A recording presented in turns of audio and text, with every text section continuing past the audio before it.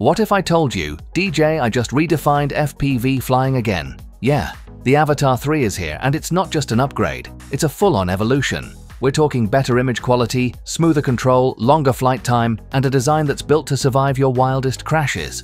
But hold up, is it actually worth the hype, or is DJI just polishing the same old drone with a new badge? Stick around, because by the end of this video, you'll know exactly where the Avata 3 stands, and whether it's about to take over the skies.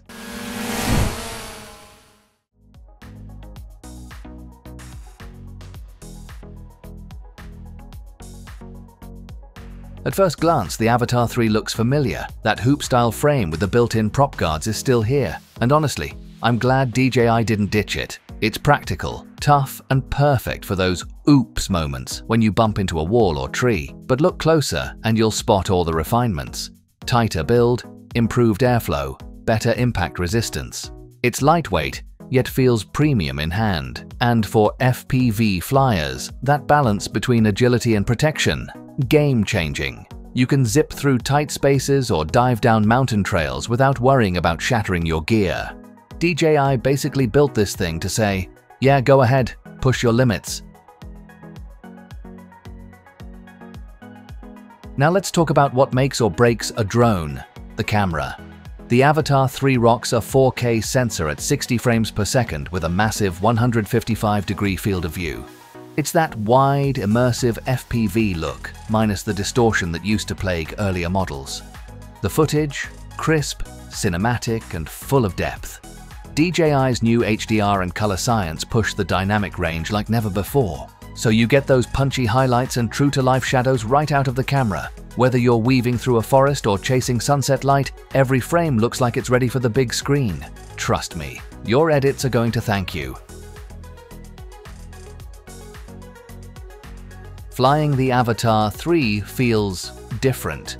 Pair it with the new Goggles 3 and Motion Controller 3, and it's like your brain is flying the drone directly. The goggles now have micro-OLED displays. Sharper, brighter, zero lag.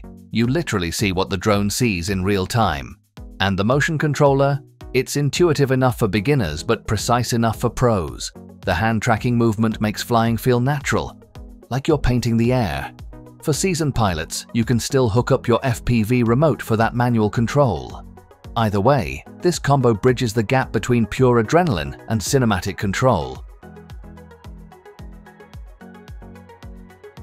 Now here's where DJI really listened to the community. Battery life is up to 23 minutes, and that's a big deal for FPV drones. More airtime means more creativity, more takes, and less time swapping batteries. The RockSteady and HorizonSteady stabilization tech is next level. Even during aggressive flips or dives, the footage looks buttery smooth. The downward obstacle sensors, auto brake, and return to home features keep things safe, especially when flying in sketchy spots. And the new turtle mode: if you crash upside down, it flips itself back up. No walk of shame required. That's the kind of upgrade that makes real-world flying a lot less stressful.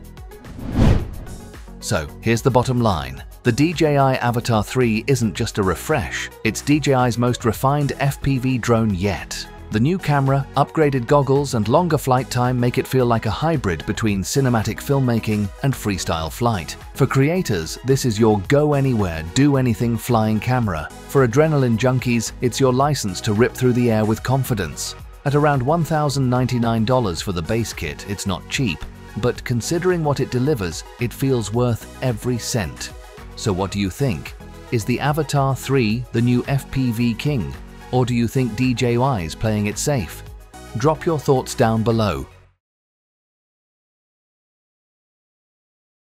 What if a pro-level drone could live in your backpack and still perform like a studio on the fly? Today we're unpacking the official DJI Neo 2, revealed first in China and arriving globally soon, and why this tiny flyer is more than just an upgrade. Stick with me because I'll walk you through the actual specs, the surprising performance gains, the features that matter to creators, and whether that Hong Kong price tag makes this a holiday steal. Spoiler: there's one feature that completely changes how solo creators shoot. More on that later.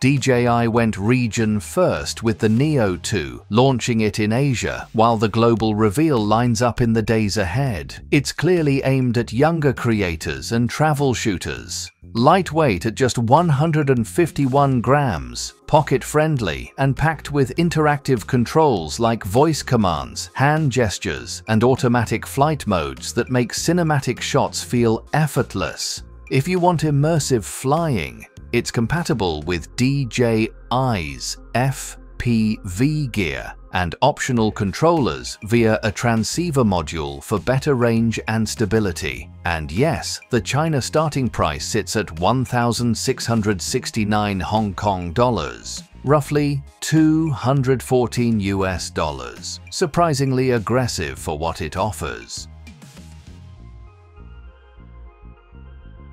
Don't be fooled by the size. Flight time edges up to around 19 minutes, and motor and battery tweaks give extra confidence for real-world shooting. Wind handling and sportier maneuvers are noticeably better, and DJI added reinforced prop guards so you can safely film indoors. The control suite also steps up. Motion controller compatibility and low latency transmission promise smoother framing for solo creators who want to stay in shot without juggling sticks. That motion controller might be the secret weapon for nailing smooth tracking shots without needing a second operator.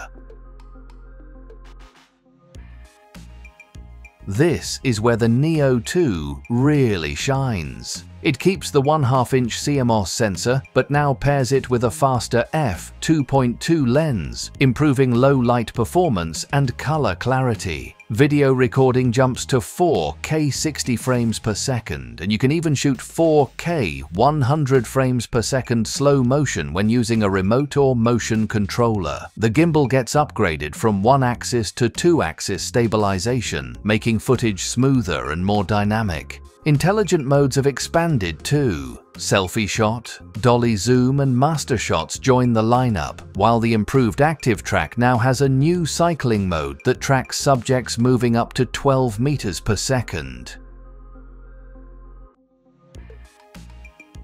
DJI has also pushed the limits of range and storage. Wi-Fi control range jumps from 50 meters to 500 meters, while remote operation still stretches to 10 kilometers under ideal conditions. Internal storage nearly doubles to 49 GB, perfect for those moments when you forget your SD card but still want to capture content on the go. And despite all these upgrades, it remains featherlight at 151 grams, making it ideal for vloggers, travelers, and weekend creators who want to pack light.